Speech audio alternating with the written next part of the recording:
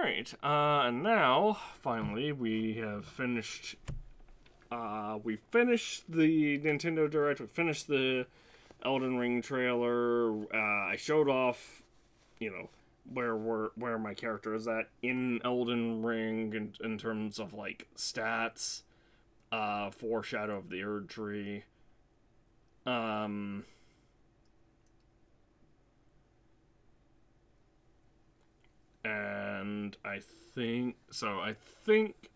and I think we'll have an okay time with Shadow of the Erd Tree.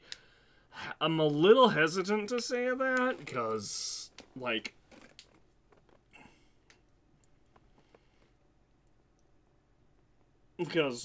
we're able to handle mid-game enemies no problem, but Shadow of the Erd Tree definitely seems like it's geared to be like, just based off the trailer, it looks like it's supposed to be like, oh, you beat the if you beat Moog to access Shadow of the Erd Tree,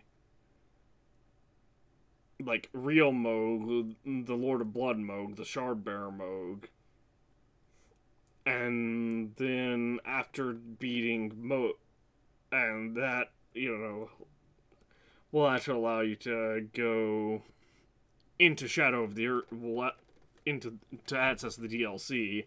However, if you do, I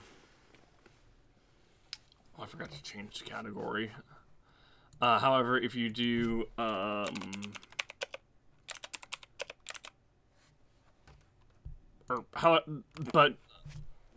okay, so let me try this again.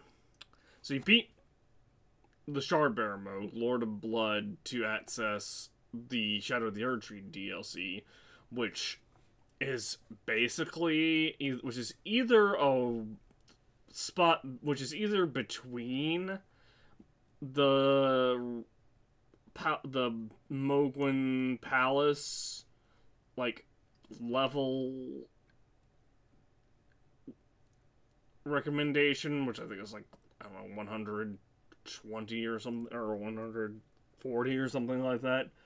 And so it's either between Mogwin Palace and Halig Tree level scaling, or it's identical to Halig Tree scaling.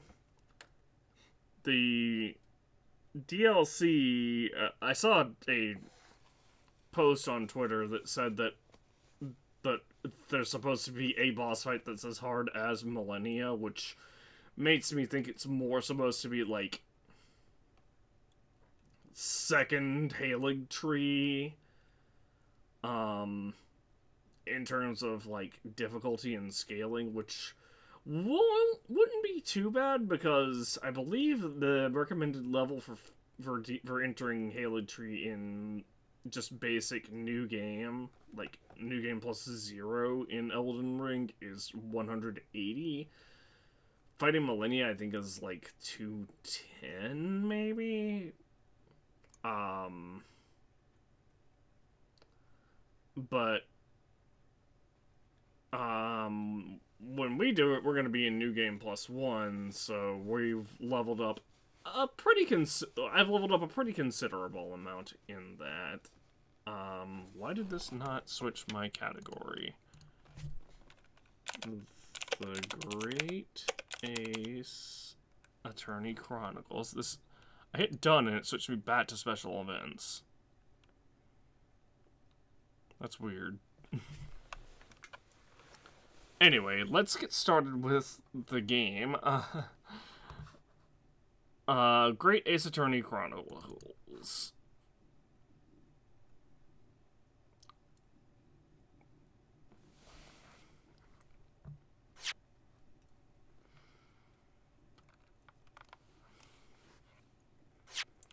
This is still loading, geez. There we go.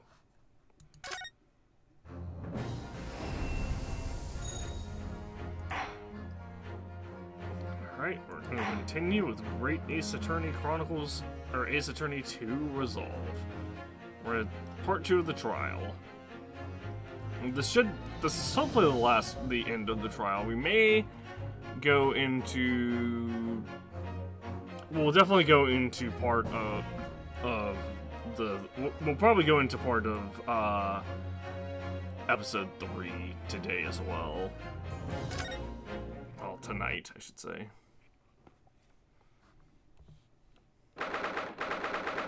That's for stream. For YouTube, this will, you know, obviously this will end whenever the next to be continued screen occurs.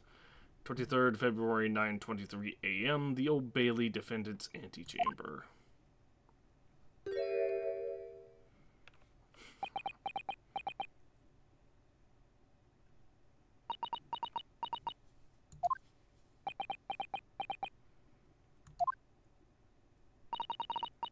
This is it then, Mr. Naruhodo. Yes, it's time to put an end to this now. To the miserable curse that's been plaguing Mr. Natsume, to everything. And in my own small way, I shall do everything I can to help you.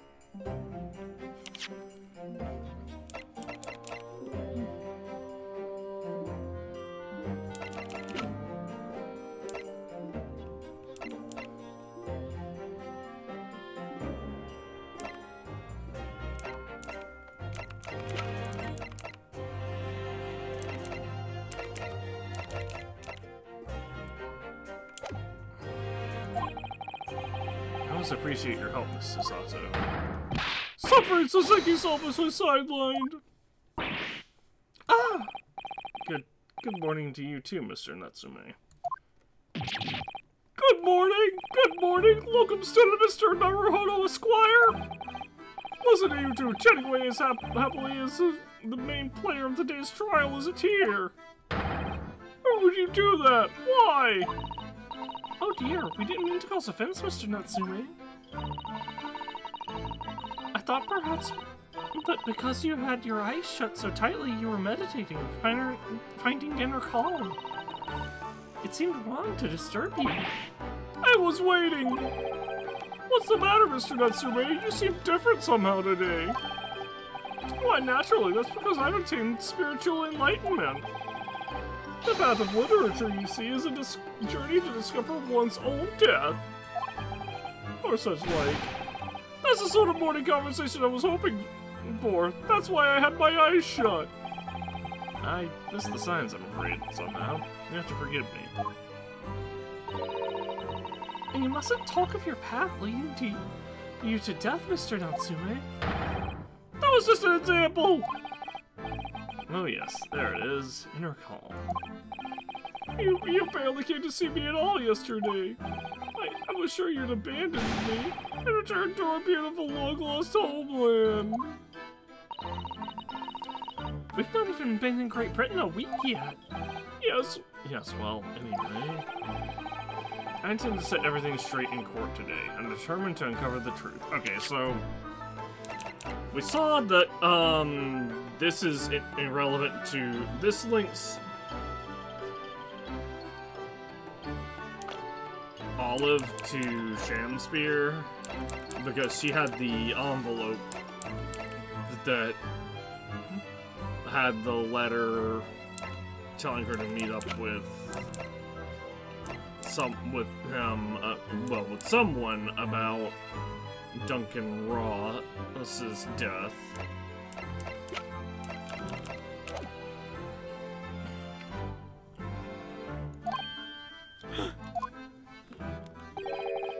I've actually reached an important decision myself. Oh? What sort of decision? I shall fill you in after the trial. Alright. Let's drop a quick little save right here.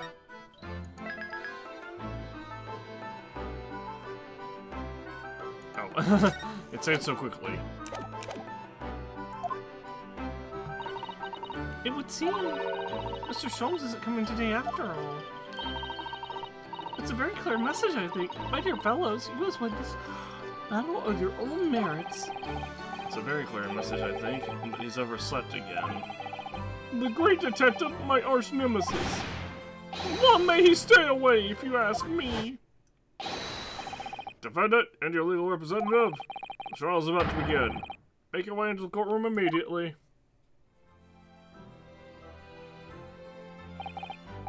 Today, once again, we face the Reaper. And when the Reaper stands for the prosecution, the defendant's fate is sealed. But I don't believe in that legend any more than I believe in Soseki-san's curse. The truth is hidden here somewhere, and I won't let it escape me. I had to keep believing in my client and keep fighting to the very end. That's all. And we know that we canonically win this trial because this is a flashback. 23rd February, 9:40 a.m., the Old Bailey courtroom.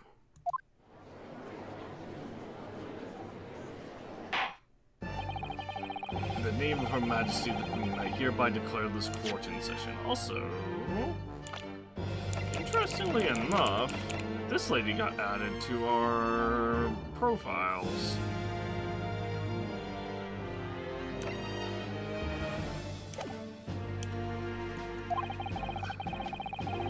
I call upon the counsels for the prosecution and defense to declare their willingness to proceed.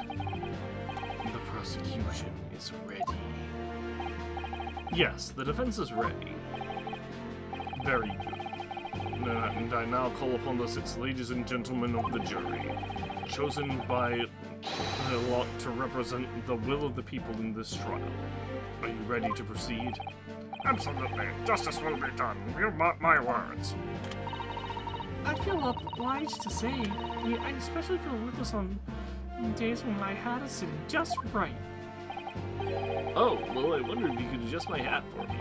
And please be as ruthless as you like. Thieves deserve no to die, if you ask me. Especially gas thieves. I have no sympathy for the man at all.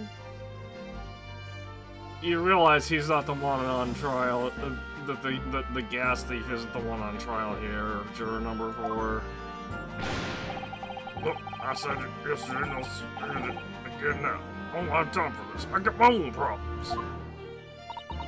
Oh, may the Lord child us all lie down here and defeat his love to righteous verdict again today.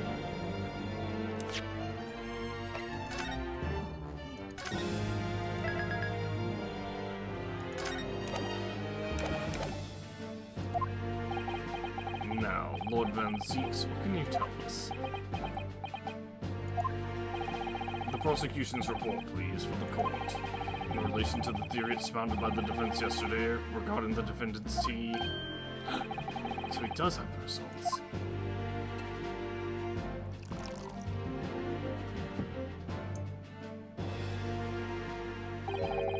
Before the prosecution delivers the black news about the black tea belonging to the blackguard in the dark.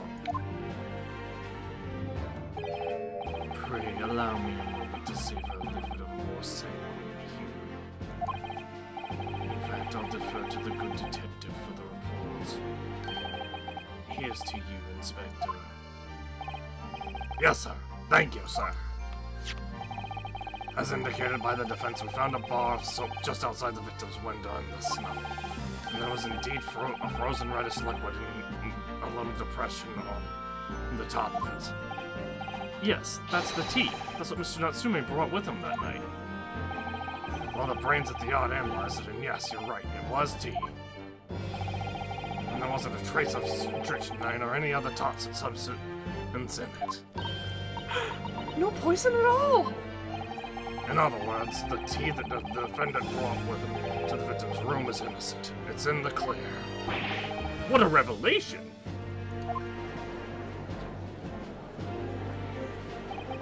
As I suspected. This makes it quite clear.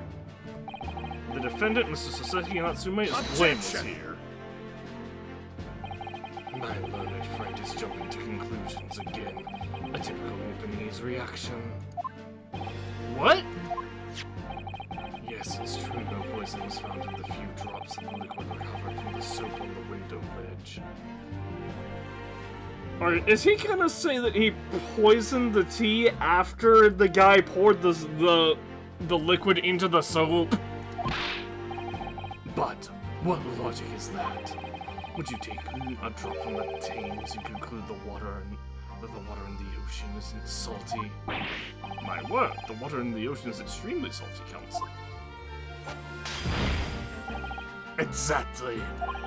Unfit for drinking, just as the victim's tea was on the night in question, as the court has already heard. Bitter was the precise word from the lips of Mr. William Shakespeare, whom the prosecution now calls back to the stand.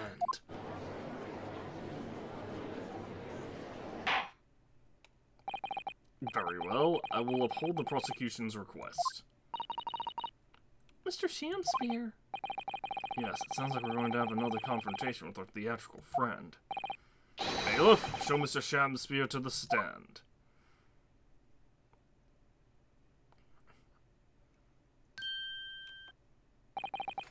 Mr. William Shakespeare, the victim of this despicable crime.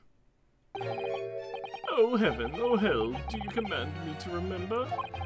Forsooth, 'twas I, Shakespeare, did have a bellyful of the foul fluid given in mine innocence. Yes, but as was revealed in yesterday's proceedings, the witness is not as innocent as we had perhaps first been led to believe. By using bars of soup such as this, he has been stealing gas from the supply company, yes. One may smile and be a villain. Forsooth, 'twas I, Shakespeare, did have a room full of the sweet fuel given. That's right, fellow jurors, don't forget, this man is a rotten thief. I have forgotten. I kept all that about the ice cooling's a tiny secret, didn't you? Should have owned up sooner. Arrest him, I say! Arrest him at once and let him feel the sting in my tail! You have a tail? Oh, indeed, by dint of vile and cowardly means, I have plotted to further mine own ends, I confess. Thou wouldst not pardon my sins, of that I am sure. If you acknowledge your wrongdoing, what exactly are you doing here?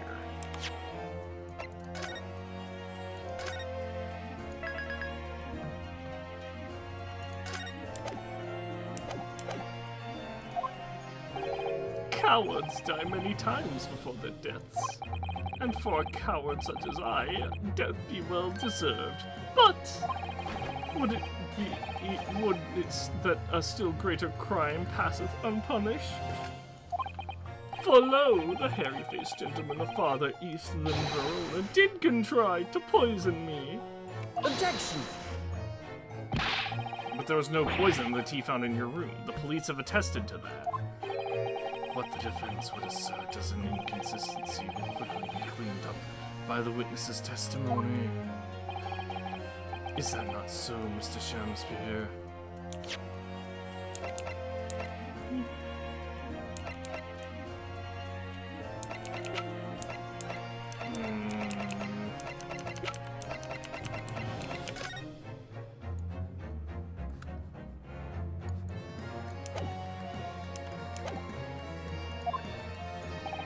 Verily, my liege, I would most gladly speak.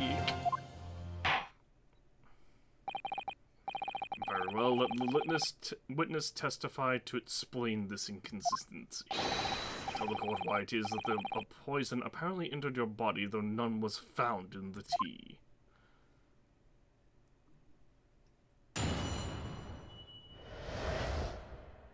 Tea inconsistency. The Japanese man did come to my chamber with tea brewed in a pot.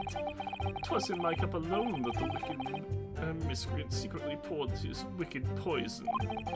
Whilst feigning a distraction in our debate, ne'er did a drop of his own drink pass his lips. When he departed by and by, I did use the tea that remained in his cup to make my coins of ice. Thus, 'tis no surprise that the poison be not found in the tea I did pour into the molds of soap. So you're saying he poisoned your tea, but not his?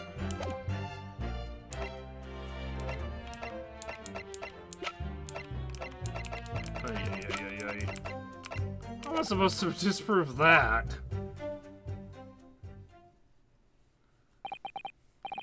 poison was slipped into the cup after the tea had been poured. The normal way for poison to be administered in my experience. Quite. Otherwise it would be disastrous if the poisoner were to mix up the cups, for instance. But no poison bottle was found at the scene. Because, quite simply, the Nipponese took the bottle back to his own room. The absence of a vessel containing the poison only becomes problematic when considering suicide. Ugh, I knew that. But now it should be perfectly clear. A bar or two of cheap soap is wholly insufficient to wash the deep stains of guilt from the accused's hands.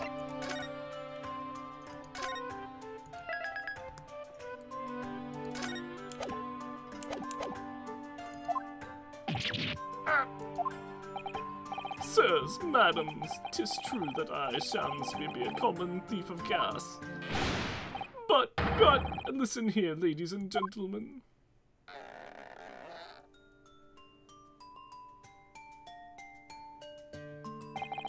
Wherefore would I lie? Verily, I have no cause. I have naught to lose. Well, I do declare. Thank you for your testimony, witness. Counsel, proceed with the cross-examination. Yes, my lord. We're gonna have to do another summation examination.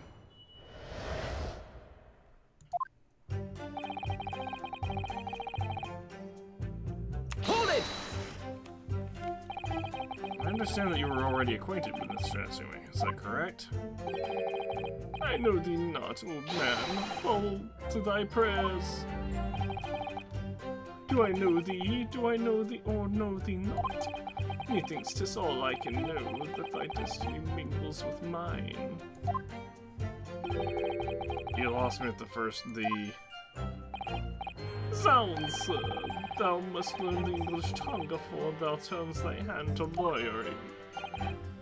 I did, but I must have missed the archaic Elizabethan lecture. Verily and in truth, 'twas a fine-flavoured brew. Though a drop of poison did barb its sweetness, as the thorn doth barb the sweet rose. That, dear friends, be the simple truth.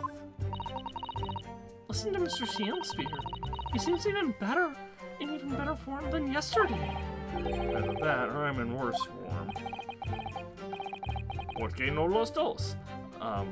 That fated evening after I did dine at Grubb's Grubbery, a local alehouse of good report. Naught did pass my lips but the tainted black tea. But behold, the poison was not in the tea at first.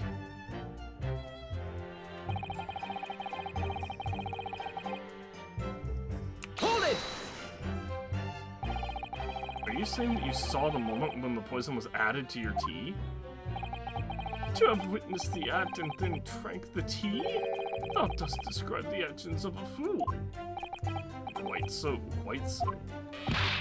But not one likes going thirsty, do they? Sooner I would die than quenched than parched. Would I have the choice? Actually, on the night in question, the water main was frozen, I believe, wasn't it? Were it not for the tea and smooth, I would have sooner died frozen and than quenched or parched. Right. No ice cleanse means no heating. The witness has had more than one brush with death on the night in question, it would seem. Remind the court, Mr. Shanspeare, as to whether or not the accused drank any of the tea he brought with him. With the greatest of pleasure, my liege.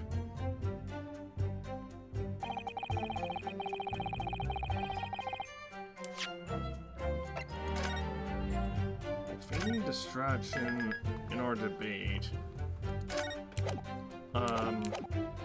Ne'er did a drop of his own drink pass his lips. So he did not. So this is saying he did not drink the tea.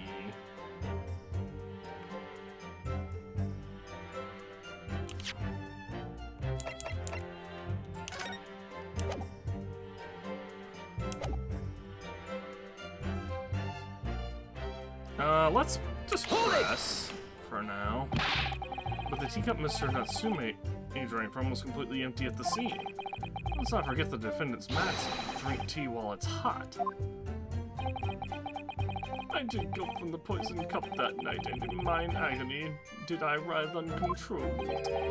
In fits of pain, I did knock the fellow's cup, and its contents spilt as blood from a gaping wound, methinks.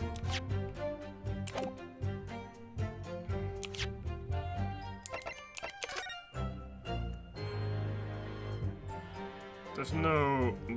But we have...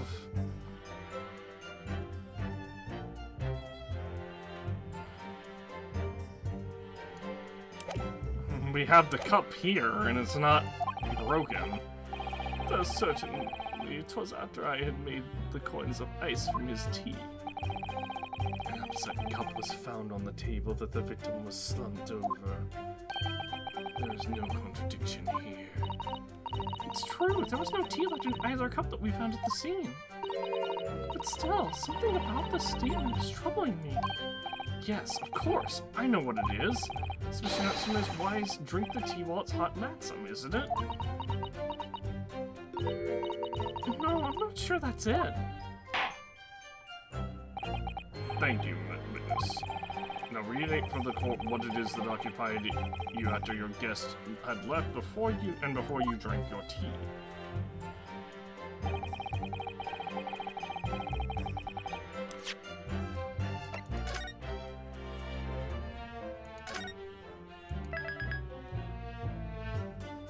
Use the tea that remained in his cup to make coins of ice.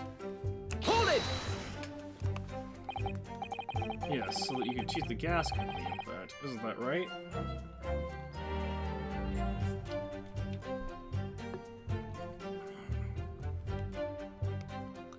So I think what we're supposed to do, I think we're supposed to present the cups right there, because there's no tea rings, which means that there was no tea left in his cup at the time that he departed. To cheat, or to die. 'Tis life's only choice. Yes. Faith, to cheat to be the wise choice, and mine occupation be not an ugly one. Prithee, dost thou not see beauty in the simplicity of the ruse? No, I don't, and don't be very sure, sir. Once this trial is over, Altamont Gas will take you to task over this legal task. I shall not run, I shall not hide. Sooth to say, I have nowhere to run nor to hide. But my lady, what wouldst thou with this pitiful player? Oh, I'll tell you what I'd like to do with you, starting with the shoddy shirt on your back. 'Tis time for a sham spear dance. What a harsh world we live in. The thieving of the gas was addressed in yesterday's proceedings. The prosecution calls on the defense not to muddy the waters with irrelevancy. Consider that a warning, counsel. Yes, my lord. Why am I the one in trouble here? Mr. Shamspeare, after the accused returned to his own lodgings, you used his tea to make your coins. Is that correct? To cheat or to die, I did make my choice many moons ago.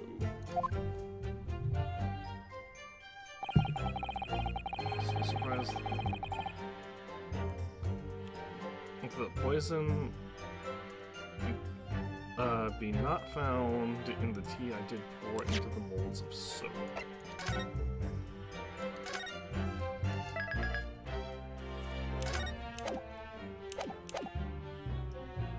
Hold it!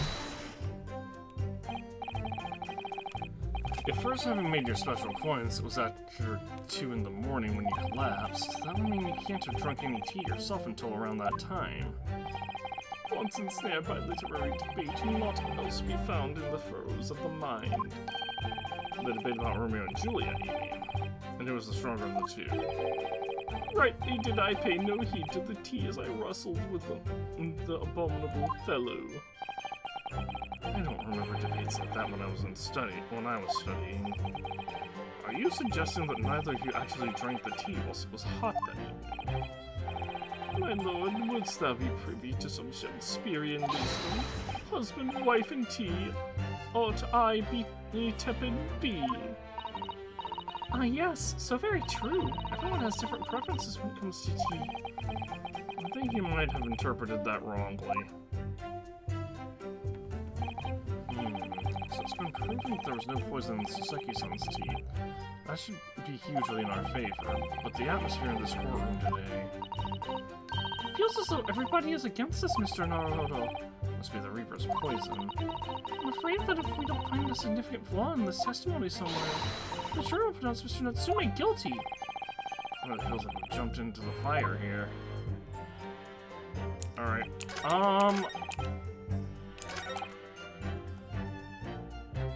so, I'm gonna save here. I'm not entirely sure where to...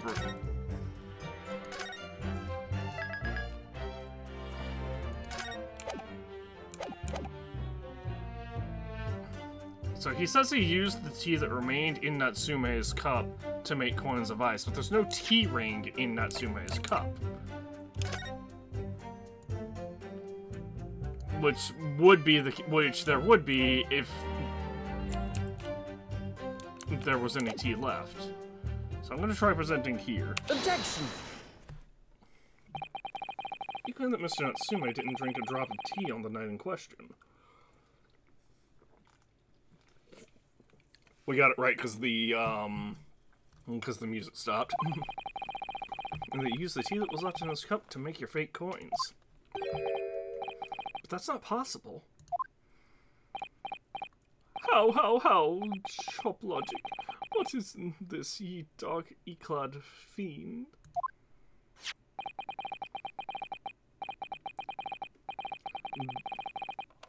The two teacups from the scene, the one used by the victim and the other one by the defendant, have a clear difference between them. One that represents incontrovertible proof. Incontrovertible? What difference? What difference? Look at the inside of the cups. Just here, there's a clearly visible ring. Yes, a tea ring. Commonplace enough.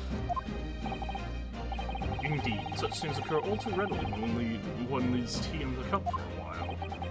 And yet, Mr. Natsume's cup has no such ring. Good lord, you're right. It's completely clean. Well, not really, considering it probably hasn't been washed since then, but still.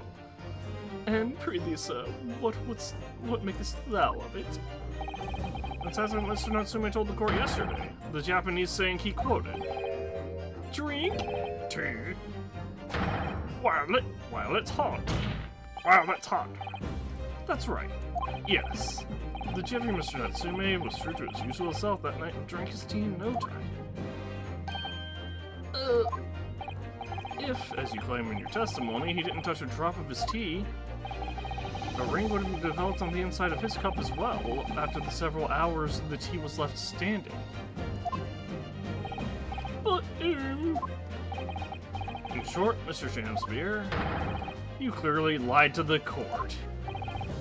True to your... Get thee to another ring! Objection!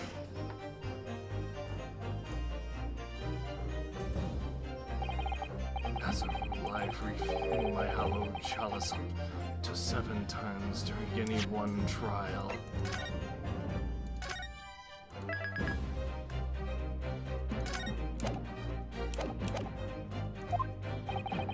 You might want to keep that information to yourself.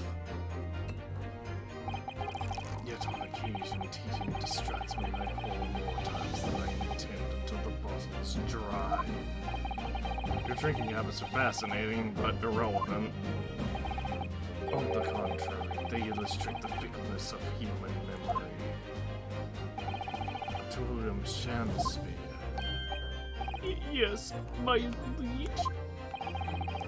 Though you previously stated you made the coins of ice from the leftover tea in the accused's cup. Could it be that you were perhaps mistaken? We found him holding his own cup! We don't have a way of proving that, dude. He's gonna be like, oh, do you have proof of this?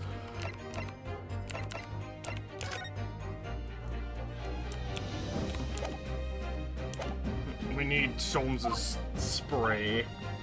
Eh? Could it be that, yes, perhaps there was some tea remaining in the small teapot that did the scene?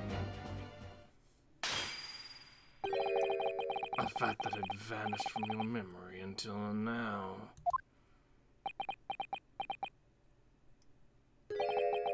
Faith, my liege, thou art a magician. Are you fucking kidding me? This guy will not let it go. For verily, 'tis thou, though thou hast seen with thine own eyes that night. Ew, there was tea left over in the pot, and he used that. Would have melted the fucking soap, though. Right? Because it's on this stove.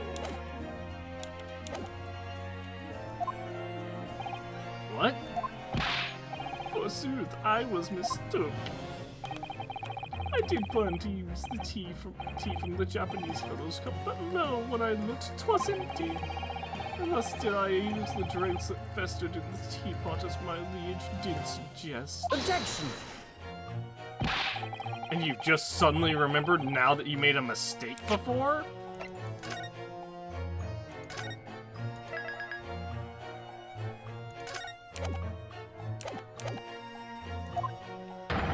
Are we supposed to believe that? Objection!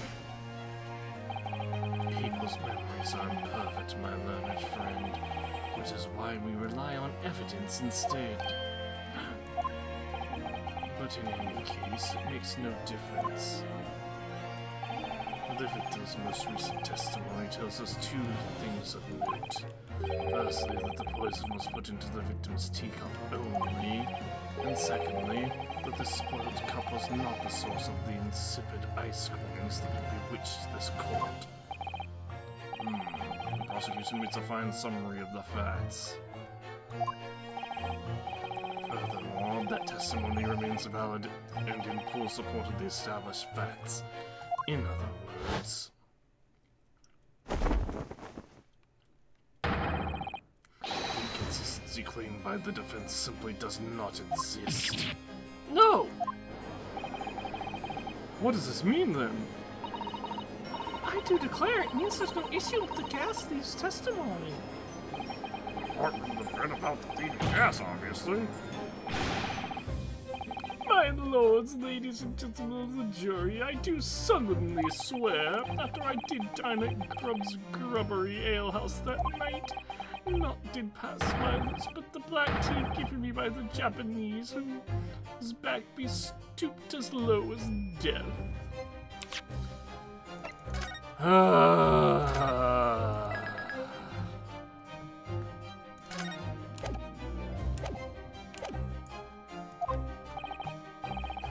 What did you dine, sir?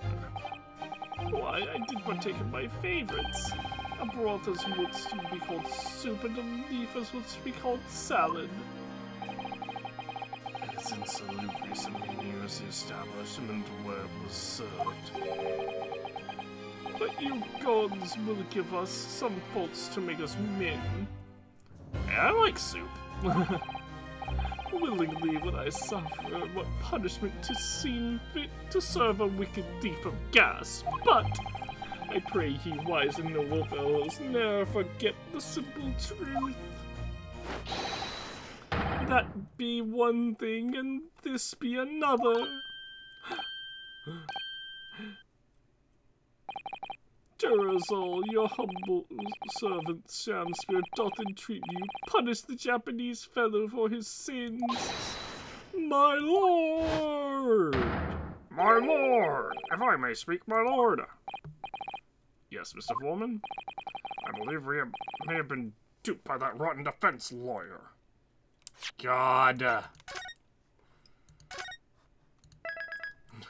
Summation examination 2, let's Get this over with. By me? I do declare you may be right. We all know the waif there was making coins of ice to keep himself warm. His lawyer, man, says if he's stealing gas, he deserves a dose of poison, eh? He's been leading us up the garden path. That's what he's been doing. I really never said anything like that.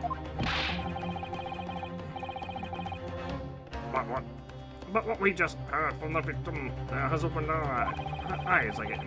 We reached the decision this time, and we won't be swayed from it. So the court acknowledges the position of the jury foreman.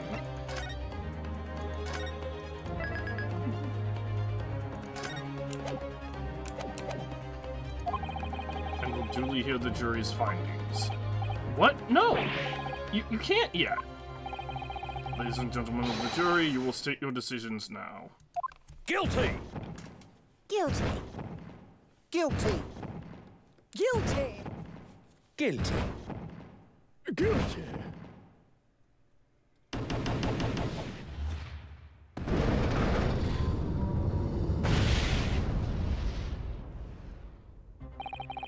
I hereby declare the jury to be in one accord.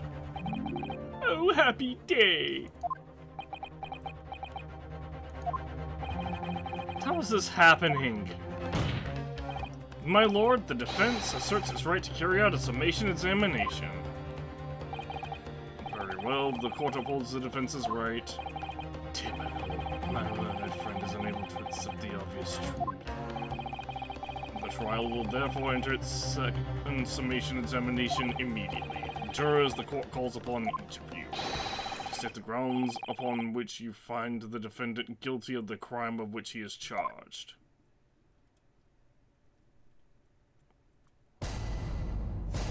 Judicial findings. The jurors' contentions. I'm a man of logic, and having considered all evidence, the defendant must logically be guilty. I do agree that the gas is far too expensive. I can quite understand why the man would want to avoid paying. This stuff explodes and it can poison you. It's absolutely lethal, gas is. Gas doesn't come for free. It costs a fortune to deliver it around this city and maintain the pipes. Truth be told, the team my wife serves up for me is just a little sketchy. It's a little sketchy at times. Nothing else festivals themselves that night. There's no other explanation, is there?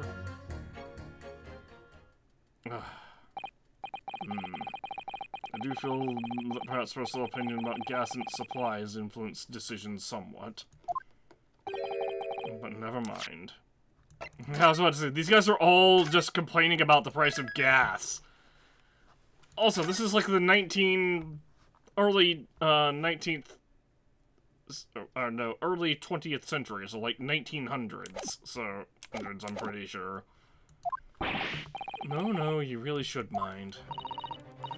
The truth is, our counter-argument wasn't as unassailable as we'd hoped. Mr. Shamster was poisoned, there can be no doubt of that. And how are we supposed to turn this around? I think we need to establish the method by which Shamster was actually poisoned. Our only hope is to demonstrate to the court incontrovertibly.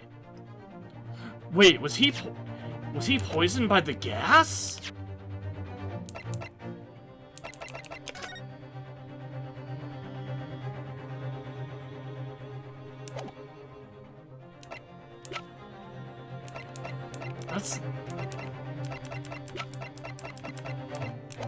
Yeah, he must have been poisoned by the gas. But that's surely almost impossible at this stage. If we don't manage to find it, though, Mr. Natsume will be found guilty. No delays, counsel. Proceed with the summation examination. Jury examination. The defense's rebuttal.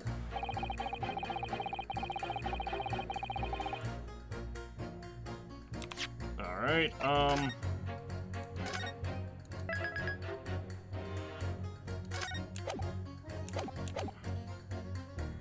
Hold it! All the evidence you say? That's right, and there's no room for doubt. It's all pointing at that Japanese man with the big mustache. Aha! I can pursue! Says the Englishman with the bigger mustache. Which means we need to show the man some new evidence to make him change his mind. Only we have that kind of evidence. Don't worry, the summation examination has barely started already. Perhaps there'll be a shift in the situation that shows an existing piece of evidence in a new light. Let's hope so. To start with, though, I need to find some way out of this deadlock.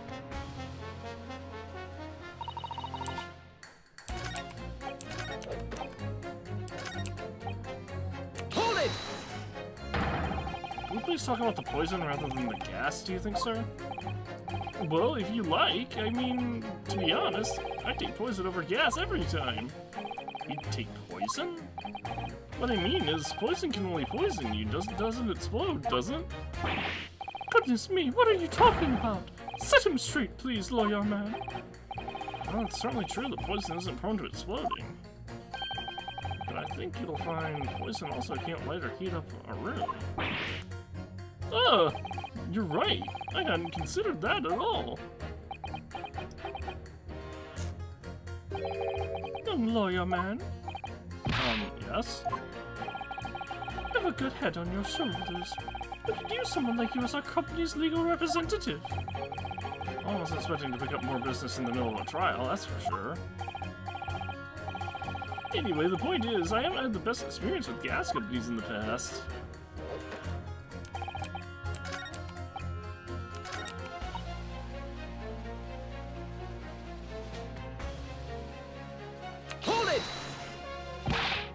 This isn't the time or the place to be discussing the price of gas, madam.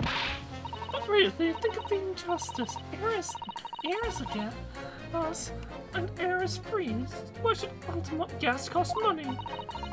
It makes my blood boil. I can feel myself becoming more ruthless than ever. This isn't the time or place to be ruthless either. I might interject here. Yes, Matt? It seems my fellow charge takes issue with the price our company charges for gas. But it's precisely because of thieves like this man that the cost goes up. Oh, what a beastly man.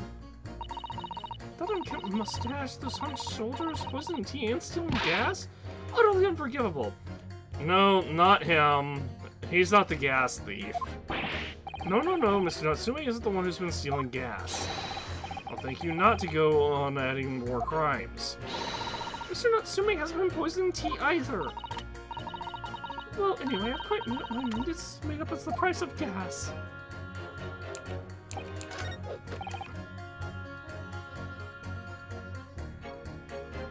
Hold it! Can we please refrain from all this talk of gas? There's an all-out attack underway here, in case you hadn't noticed, against my company's gas. And I'm supposed to sit here and take it, am I? I don't think so. Just really buzzing now. All I've heard about our wonderful fuel is explosions and poisonings. What about electricity, What about getting electrocuted? What about that? A little explosion here and there is nothing in comparison. Any explosion could hardly be described as nothing, madam. Nevertheless, the theft of your gas is deplorable. My point exactly, but the gas thieves aren't even the worst of our enemies. We have far more devious reprobates to contend with on a daily basis, you know. More devious? Who, madam? Other gas companies, of course. Other gas companies? Not quite what I was expecting. We generate gas and deliver it to our customers fair and square. Indeed, nobody's questioning that, madam. Altamont is an exemplary gas company. But there are other unscrupulous gas companies here in London that don't even have any gas at all. What? But they don't have any gas, how do they go about selling it to people? You wouldn't think it possible, would you? That they steal our gas, you see, and sell that. They steal your gas? How on earth is such a thing possible? Gas companies like ours deliver gas to people's homes via a network of pipes. But these devious reprobates secretly disconnect our pipes and divert our gas into their own rotten pipes. Then they make a contract with households the household supplied by those pipes. And we take money for the precious gas that's rightfully ours without us even knowing. And diverting gas into our own pipes illegally. What a brazen form of theft! When we visit our customers' houses to collect money from their meters, we always have to check whether or not one of these devious companies has been up to its tricks. Excuse me. Do you have something to say about that, juror number 3? Oh, golly, you mean me? I'm terribly sorry. I was just thinking to myself. I really did catch him off guard there. Thinking about what the lady next to you was saying, correct? Well, yes. I just got a little riled up about it recently, you see. Go on. An Altamont gas worker visited my house the other day to investigate the pipe work. We need to ask for your cooperation when we carry out a secret check of your property, sir, the fellow said. So I let him in, and do you know what he did? I'm, afraid I have no idea. Please tell us. He proceeded to take one of my lights off the wall. Then he grabbed the exposed mouth of the pipe and started blowing into it. What do you think you're doing, young man? You're giving away company secrets there. Oh, please, everybody knows. It was very nearly the death of me, I can tell you. What do you mean? I'll explain if you don't mind. As I said before, these unscrupulous other gas companies connect their customers' pipes to our pipe network. Yes, but how does blowing into the pipes come into it? Obviously, there's gas in the pipes, and it's at a fairly low pressure. By blowing air through the pipe, you can make the pressure drop temporarily. And if you do that, any lights connected to the same pipe will flicker for a moment. Ah, I see. In other words, if upon blowing into the pipe, the lights of an adjacent property that had no contract with their company flicker, then you can know that these devious scoundrels have been meddling with the pipes. Exactly, my lord. That's it in a nutshell. Oh my gosh. So that means... So if this guy was checking the pipe work in an adjacent building, and Garadeb... Well, no, because they're on Altamont gas, right? Yeah, they're on Altamont.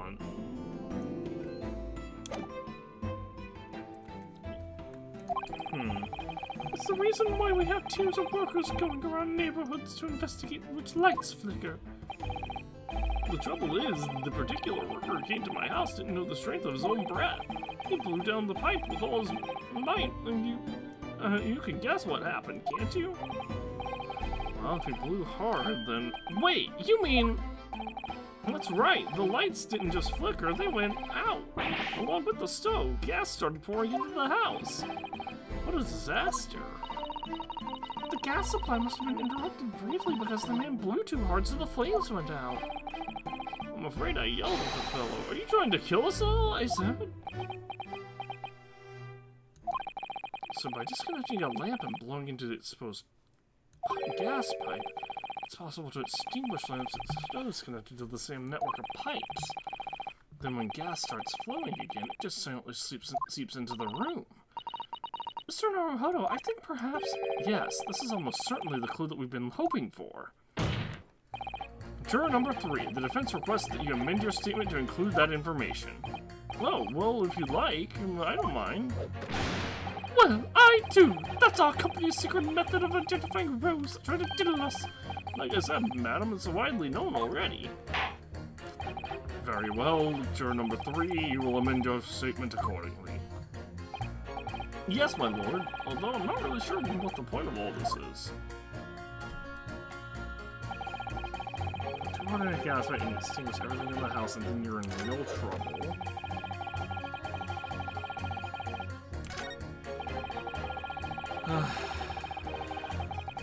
Hold it! When you say extinguish everything in the house, Do you mean even on different floors?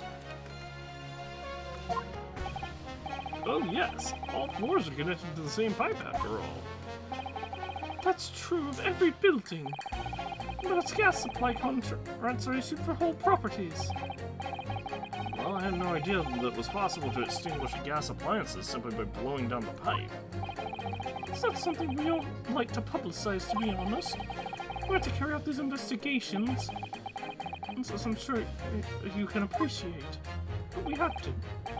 Indeed, it has been mentioned on more than one occasion in the papers, even. Is that so? It's been mentioned to me, too, very recently. Incident involving the gas stove going out in its split, almost leading to someone's death. Mr. Naruhodo, I think perhaps... Yes, it's finally starting to fall into place. The secret link that joins all these strange occurrences.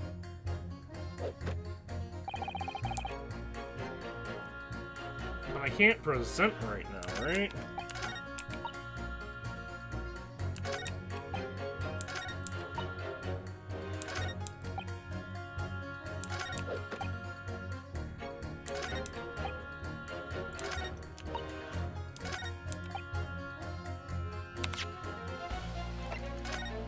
Let me save.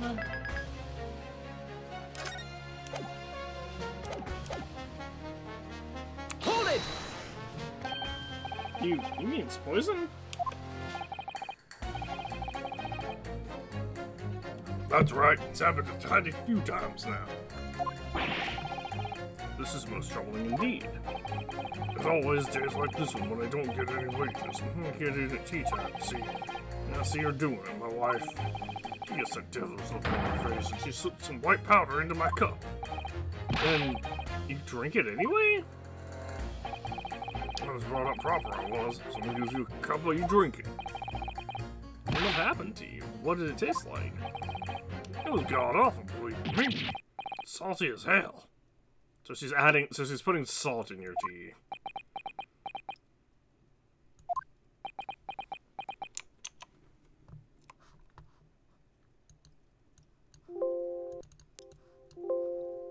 I have to fix the audio first. I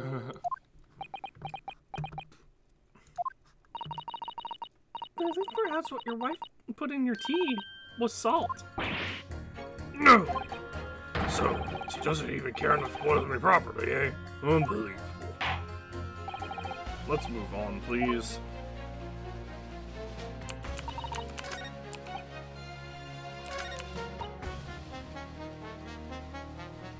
Hold it! Does that mean that the victim could be shown to have ingested something else to change your leaning? Sorry, what's that now? Oh, I was just saying if the victim did actually eat or drink something else on the night. What's the matter with you? Sorry? Sorry? You said if nothing else passed the victim's lips that night, there's no other explanation, is there? Haven't you been listening to me at all? I feel there's an English expression about a pot and a kettle that's appropriate here. Compared to the other jurors who don't appear to have anything to say about the case at all, it would seem that this elderly gentleman has been listening to the whole proceedings far more intently.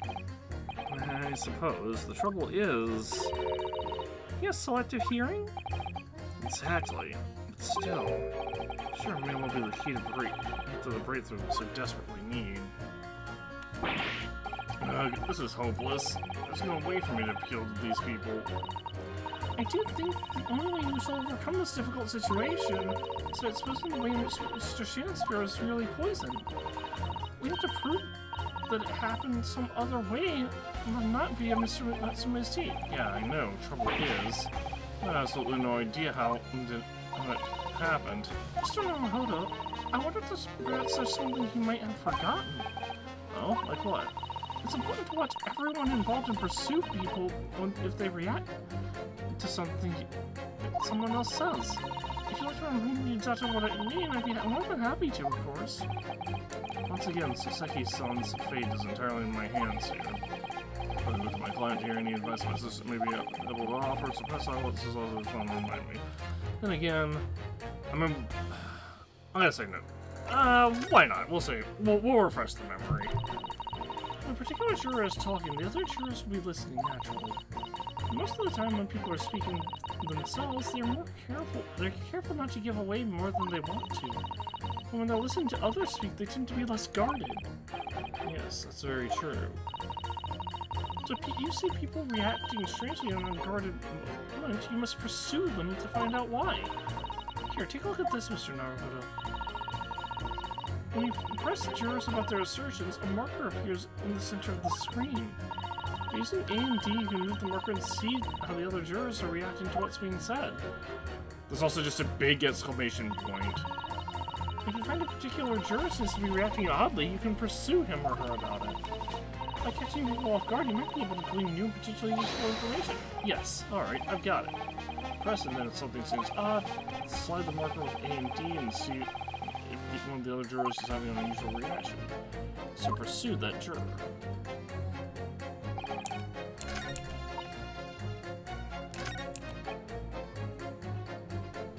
What if you hard in a gas pipe and assumes everything in the house is in real trouble?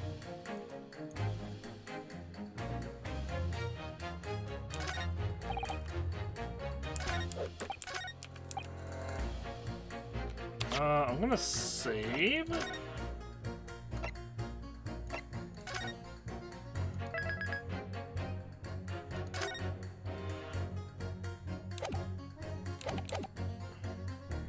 I'm gonna try pinning you.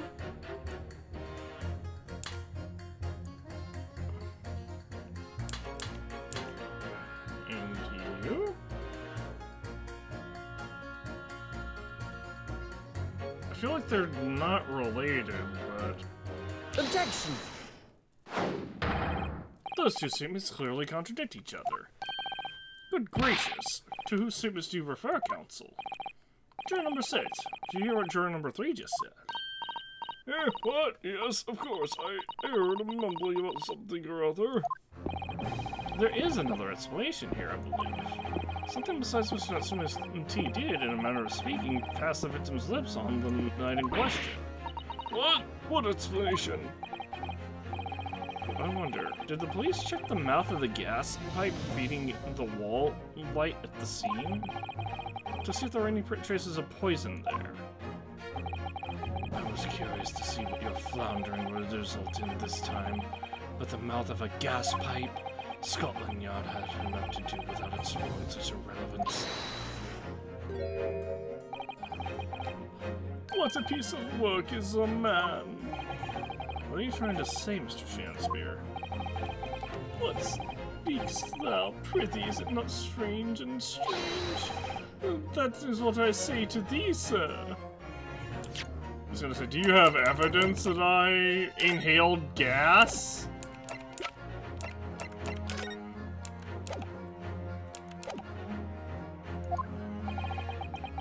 I thought it had been quite clear, but let me put it in another way. Strychnine could have been on the mouth of the gas pipe that feeds the wall lamp in your room. And that is how the poison came to enter your body. Good lord! Or he just passed out from huffing gas. Are they tastier than gas pipes? Is that what it's saying? Was the gentleman suggesting that the poor man was so desperately hungry he tried to fill his belly with gas? Perhaps no actress would perform a kiss scene with him. Proceed, madam, speaking my fancy. I assure you I am not such a buffoon that I have to kiss pipes. Objection! This is no summation examination. This is a farce. The prosecution will not stand for any more my learned Japanese friends' conjecture. To begin with, the lamp in the victim's room is high on the wall. In order to replace his lips on the pipe that feeds it, he would have to be a contortionist. These are empty assertions. There is no possible proof the man did as you say. It's true. I have no proof that Mr. Shanspeare put his lips to the pipe. However, I can say with some certainty that on multiple occasions, Mr. Shanspeare has been doing something in front of that lamp on his wall. And I have evidence to prove it. Alright, you've got our attention, lad. I'd like to see how you can be so sure of yourself. So would I. Let's see this evidence then. Now that I've got the jury's ear, I need to make this opportunity count. This is the proof that time and time again Mr. Chancellor stood in front of his gas lamp, doing something weird. Take that! What the? These are... Wait, what are they called? Yes, skin prints. That's what that were found at the scene. Skin Prints Council? I've never heard of such things. The Justice Ministry is currently assessing whether or not to permit fingerprints as evidence in court, however. My lord, this is an exciting new forensic technique developed by the great detective Mr. Herlock Sholmes. It reveals all the places that Mr. Shamsphere touched in his room. I've never seen anything like it. I mean, that's black magic, isn't it? Well, if anyone could invent something like this, it's that great Sholmes fellow, that's for sure. I agree. This month's edition of Engineering Thumbs was quite fascinating. We found skin prints in many places that you would expect, on the table, on costumes. However, Mr. Chancellor also appears to have been touching some very unexpected places in his room. For example, here. Around the hanging picture there, indeed, multiple handprints appear to be visible. Well, I wonder, could he have been appreciating the artwork, perhaps? At first, my colleagues and I thought the same thing. However, imagine standing with your hands where those prints are, and you would find yourself directly in front of... Ah! I don't believe it!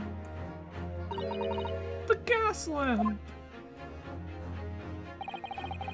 Though the reason why isn't immediately obvious, it's clear that Mr. Shamsphere has been regularly standing with his hands to the wall in front of that lamp. Right, so what have you been up to, you nut? I'd ask the court to recall juror number 4's earlier statement. Me? What did I say? He said that blowing into a gas pipe would make the lights in the entire building flicker. And now, if you will recall juror number 3's statement... What, me now? When the gas worker who visited his home blew with too much force into the pipe, it caused all the lights and the gas stove to go out, and gas started leaking into the rooms. Obviously, that incident was an accident. However, the simple fact is, if Mr. Shamsphere were to have blown hard into the gas pipe here in his room, he could have extinguished every other light and gas stove in the building at will. Crikey! Are you suggesting the man purposefully caused the gas? Objection!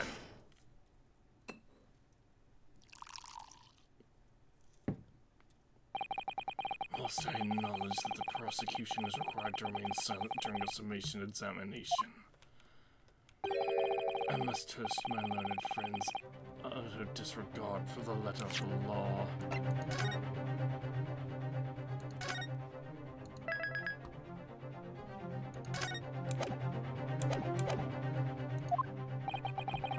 What is the meaning of this, Lord Van Zieks? We have presented new evidence to the court, right? And during the summation examination, we're not allowed to do that, right? This curious photograph or whatever it is presented by the defense, the so-called skin prints. And they're also not valid forensics. Clearly, that cannot be accepted as any form of usable evidence in this case. But it's an exciting new forensic technique developed by a great detective. It's nothing. A mere toy developed by an amateur sleuth with too much time on his hands. Ugh. Certainly even research of this nature by the esteemed Mr. Sholmes cannot be recognized by the court as formal evidence. But... Please, my lord, if I may...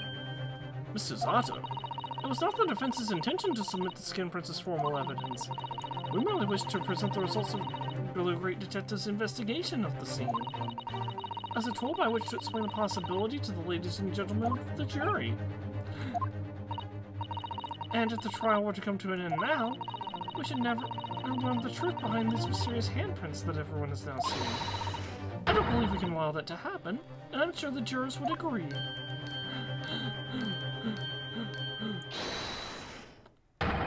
You're right! Whether those strange handprints are significant or not, it's down to us to decide. Juror number 3. Oh yes, I do declare the great detective's investigation results sound absolutely fascinating. I want to hear what that shady actor fellow has to say about those shady handprints. Alright, we changed to... What's the matter with you two? That was foolhardy. Well, I did say it, didn't I? And I don't like to break a promise. No, wait! You heard us, Walter. It's not fair to come evidence. 3-3. Oh, well done, Mr. Naruhodo. Just one more juror changes his or her mind. So Miss trial will have to continue. Thank you, Mr. Zato. I couldn't have done it without you. Oh no, it was you who identified the clue after all. This is very much your success. Why, Mr. Shansphere? Why, Mr. Shansphere? You seem to be losing your composure. Just one more juror, Mr. Naruhodo. You can do it. Very well. Continue, counsel.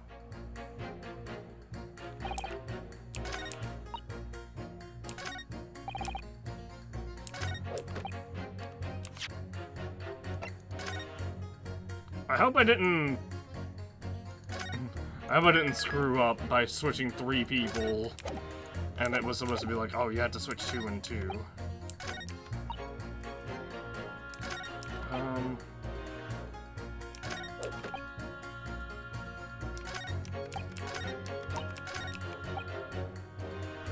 Hold it! All the evidence you say? That's right, there's no room for doubt. That's all pointed to that Japanese man with the big mustache. But the defense just demonstrated another possible explanation for the events on the night in question. What do you make of that?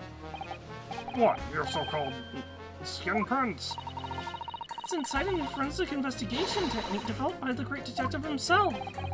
The numerous handprints on the wall are clearly out of the ordinary. Mr. Shansphere had indeed put his mouth to the gas pipe on the night in question. It can't be denied that there's a possibility that that's where the poison was. Well, yes, I won't deny that it's playing on my mind. But as the prosecution rightly says, we should pay no heed to unacceptable forms of evidence.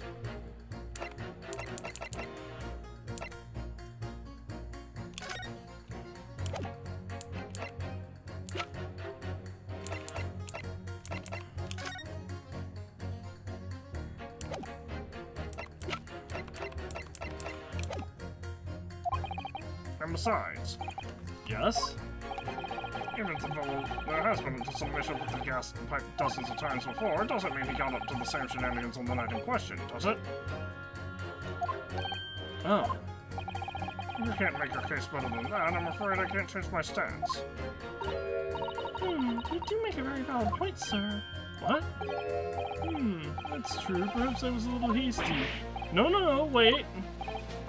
Look, you've got your chance here, haven't you? So it's time to prove your theory. If you and your Japanese cohorts can, that is. Just leave our nationality out of this, please. Mr. Naruhodo, if we can't substantiate our position, I'm afraid the jurors that changed their minds before may very well change them back. What can I do? Is there any more proof I can give here? Can I show that Mr. Shansphere really did blow down the gas pipe on the night in question? Do we have support?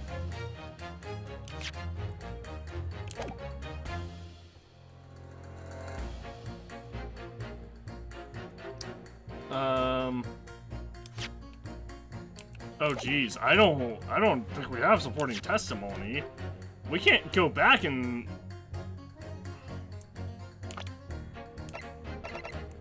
Wait, this guy watched all night, right?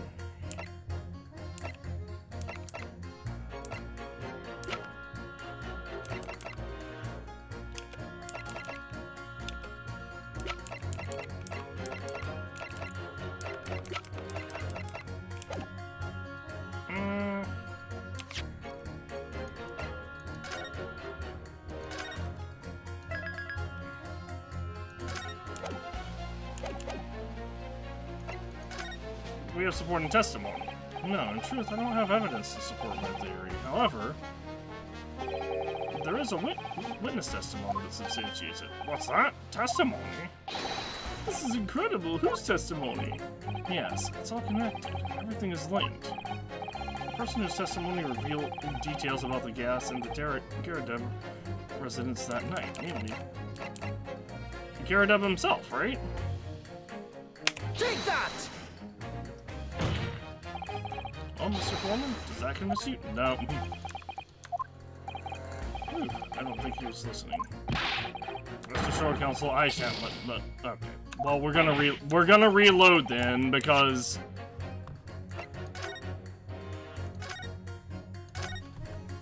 we're gonna reload because Garadeb did very much say he very much did tell us about the lights flickering. What's that testimony? What's that testimony? Whose testimony? It's all connected to everything. Namely...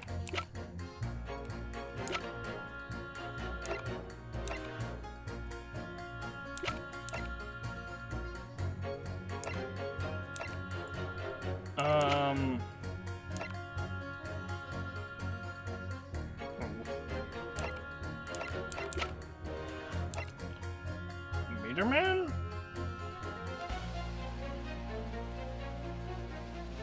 Take that!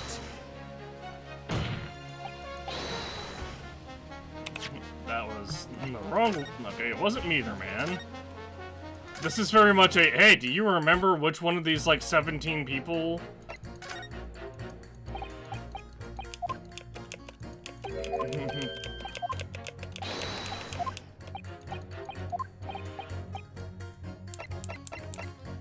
Was it Saseki then? Take that! Yeah, it was. Okay. Obviously, I'm talking about the defendant. Mr. Saseki Natsume himself. The defendant? At the very beginning of the proceedings here in court yesterday, Mr. Natsume said the following. My lodgings! There's been a whole series of strange happenings in my lodgings! Even on that fateful night it happened, when I returned from Mr. Shamspeare's room, I lit my gas stove and climbed into bed, but before long, the stove went out, and somebody tried to kill me! On the night in question, the gas in the defendant's room went out. So I asked the court, was that a mere coincidence or not? Good golly! So that Shamspeare fellow blew air into the gas pipe to make the man's stove go out on purpose?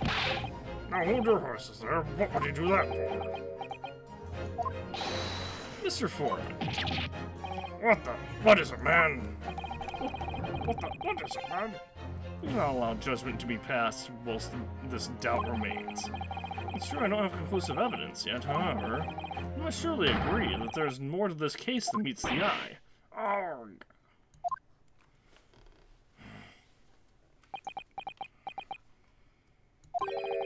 Fair enough. Like I said at the outset, I'm a man of logic, first and foremost.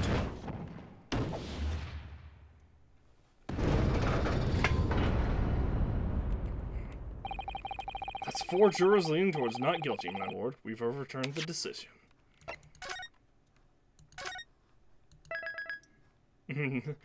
It took a few attempts, but...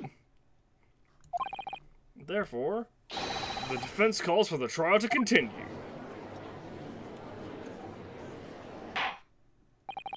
As the defense has rightfully indicated, the summation examination has concluded with a majority of jurors altering their decisions. 2 jury members now called guilty, 4 called not guilty. Therefore, the jury's opinion is now conflicted, and in accordance with the laws of this land, I hereby order the continuation of this trial. Mr. William Shamspeare. My lord, how can my humble Shamspeare serve thee? What say you in response to the various revelations made during the summation examination? So God mend me, I do solemnly swear. I recall aught of either the lamp or the pipe. Your handprints have made a tiny mess all over the wall there. How do you explain that, eh? Shouldn't you be leaning towards not guilty if you're on my side? I am done with this. The dignity of this great courtroom has been sullied enough already. Juror number 5. Oh, me?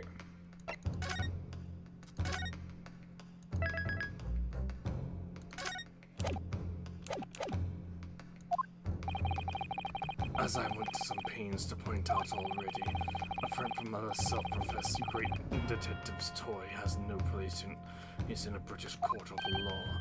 Arg. As such, whether or not this man did indeed stand before the gas lamp with his hands against the wall remains at this time unestablished conjecture. You would all do well to remember that. Objection! But the prosecution must concede that it would be extremely simple to verify. Just order the mouth of the gas pipe feeding that lamp in Mr. Shanspeare's room to be examined. If there are traces of poison Objection! What appears to be an extremely simple is my Nipponese friend's mind.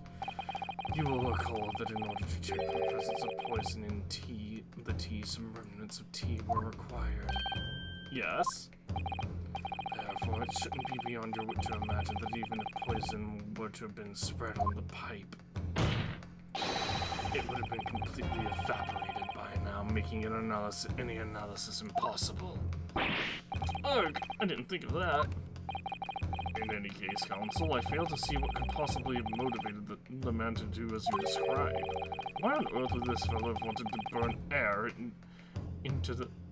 blow air into the gas pipework where he lived?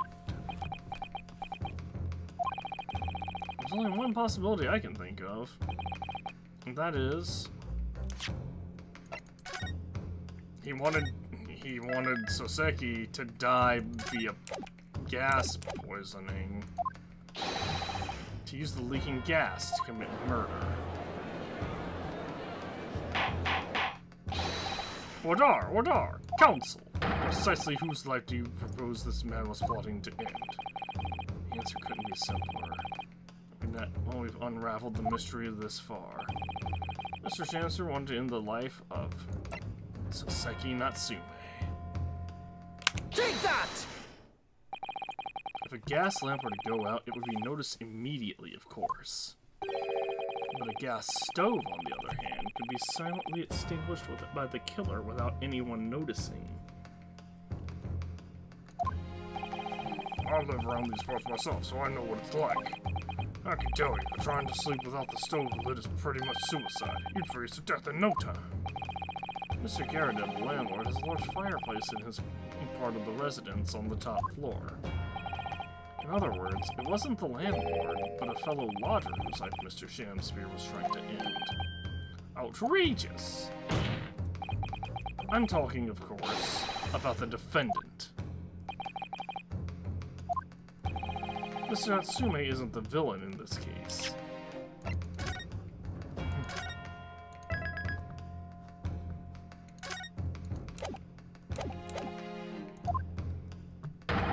He's the victim this man was trying to murder. Good gracious! Objection! The accused is actually the aggrieved. Interesting. However, the fundamental facts of the case remain unchanged. Namely, that the accused is the aggressor here. What? How can you still claim that? Let us indulge our fancies for a moment and assume there was indeed poison on the mouth of the gas pipe. The question then arises is who put it there? Who did put it there? The only logical conclusion is that the person responsible was aware of this man's trickery with the gas supply and his intent to kill. Yes, that would indeed seem logical. If the assailant were unaware, how would he or she have known to lace the end of the gas pipe with poison? So now we must ask, how could anyone have known about Mr. Shanspeare's murderous designs? Ah, you mean to suggest?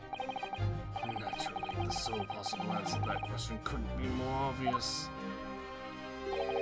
Only the man whose life was being threatened could have possibly known. What? In other words, the person who put the poison on the gas pipe in what was clearly a retaliatory attack can only have been the accused, Mr. Saseki Natsume.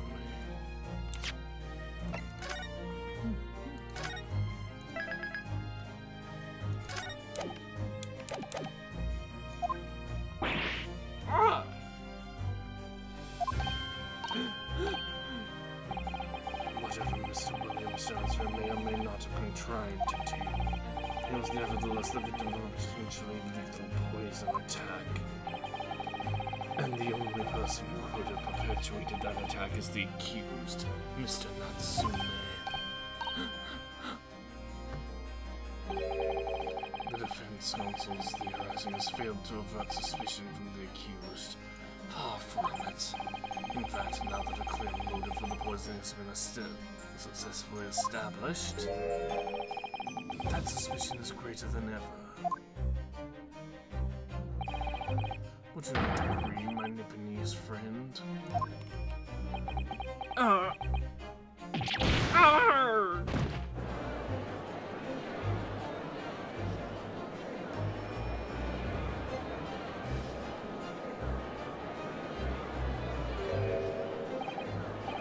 How did he manage to turn that around on me so rapidly? Mr. Naruhodo, you must respond. Otherwise, the members of the jury may very well change their leanings against us again.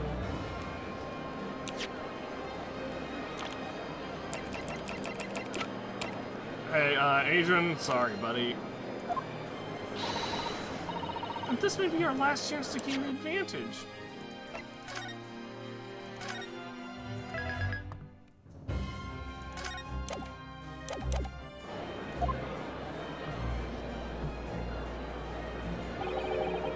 What advantage? Well, it would mean that somebody put poison on the gas pipe in Mr. Shakespeare's room. So we must name that person now and absolve Mr. Natsume of guilt. You mean, name the true culprit? I know it might sound impossible, but if we fail to do that, I have no doubt Mr. Natsume's fate will be sealed once and for all.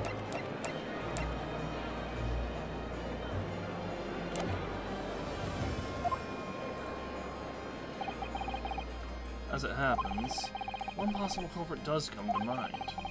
The evidence, the poison, it's all pointing to a particular person now.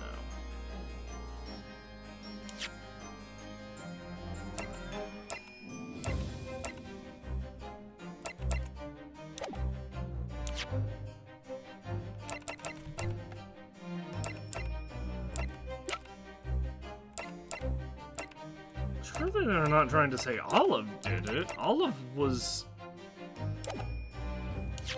not... Olive was in the hospital, right?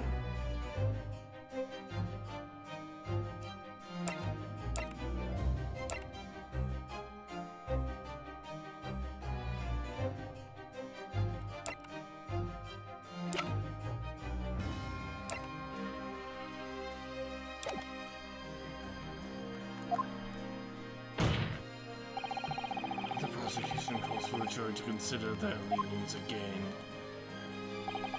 I trust you'll make the correct choice this time, Mr. Foreman. What? Oh, we know exactly what.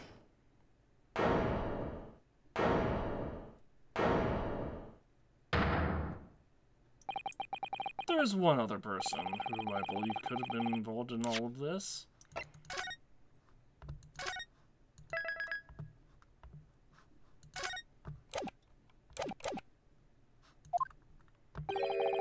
The true culprit of this crime. The true culprit? A term found only in second-rate novels featuring third-rate great detectives, my Nipponese friend. But why not? This farce has gone on for so long already, I see no reason to cut it short before its disappointing climax. Thank you. Thank you. Tell us, my learned friend, Nipponese friend, what is your latest theory? Who is the so-called true culprit of this crime? I can just save right here, actually. I'm gonna assume it's... Because she had the letter, so I'm assuming it's Adrian B. Meterman. Take that! You claim this person is the true culprit? Apparently that was wrong. Not suspicious, I would say, yes. Pass my knowledge, Franny's friend. You should turn those wide eyes of suspicion on yourself. Alright, well, we will reload then.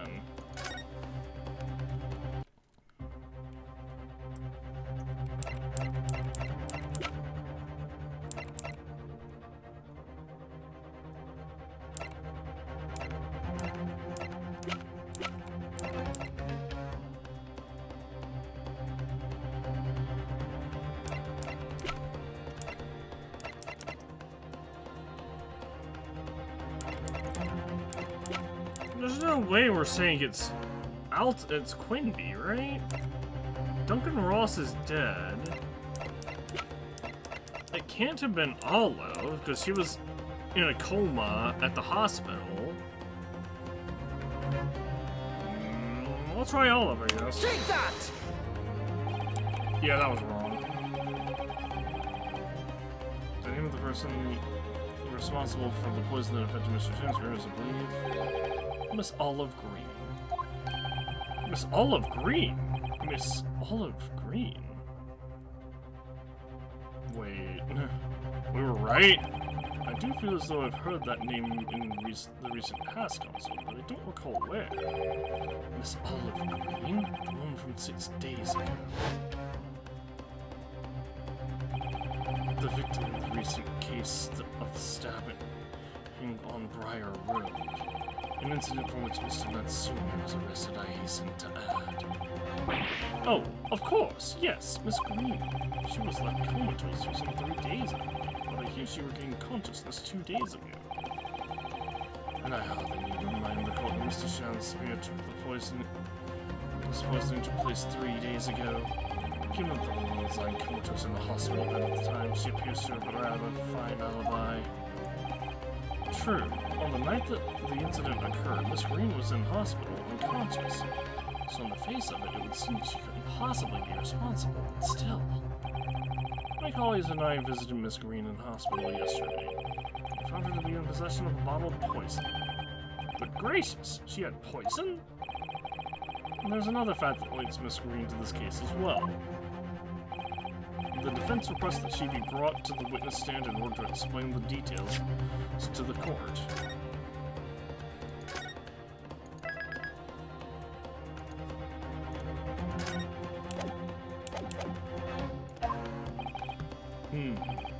Tell me, Mr. Shakespeare. My lord, pray, what be thy bidding? Are you acquainted with Miss Green?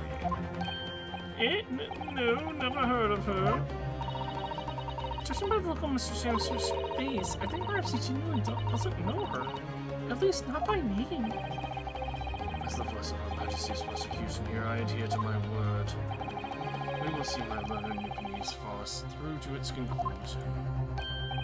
I appreciate that. The prosecution requests a short recess, my lord, in order to subpoena the witness and bring her here. Yes, Miss Olive Green. Indeed, my lord. 1 hour should be sufficient. Very well, I grant the request. Excellent, I hope. The defense has made a most extraordinary accusation, I must say. But at the present time, I feel the prosecution's argument remains largely uncontested. Accordingly, I'm afraid the defendant and his culpability remain the sole subject of this court's attention. Thank you, counsels. We reconvene in 1 hour. Court is adjourned.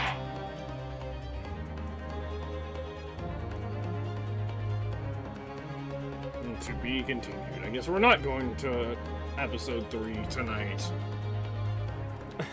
Because it's midnight. That's the end of the YouTube video, so later, YouTube.